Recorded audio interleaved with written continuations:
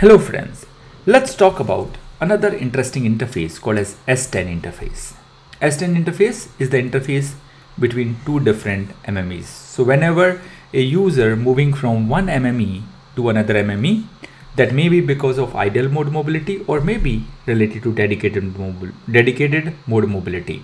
In both the scenarios, typically MMEs has to communicate with each other, and they typically communicate by using GTPC kind of protocol, GTP, GPRS tunneling protocol for control plane. Now, you may ask how this MME will know that this MME was hosting that particular user. That part is typically taken care by GTPC, Globally Unique Temporary Identifier. This globally unique temporary identifier also contains another information which is called as globally unique MME ID.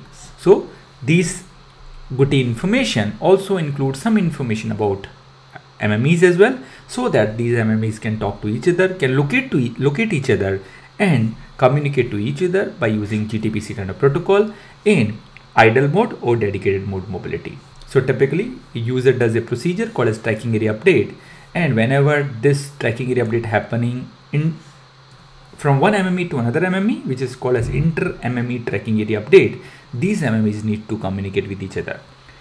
As we discussed earlier, MME does only signaling part of it, so it is only a signaling interface and it carries absolutely no data. So that's all what we have in this video. See you in the next video.